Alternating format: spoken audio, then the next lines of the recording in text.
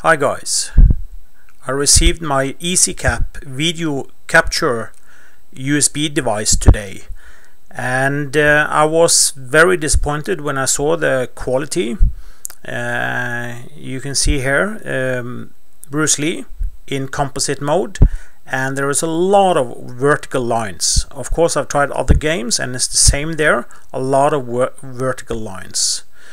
I also tried the Dazzle capture card or USB capture, and I didn't get any colors on that one, so also disappointed with that. I'm using this in Europe where we have PAL, and I know that composite CGA is NTSC American standard.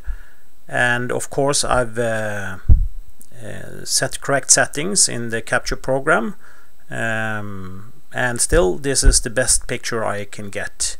If you have any ideas, please share them. Thank you for watching.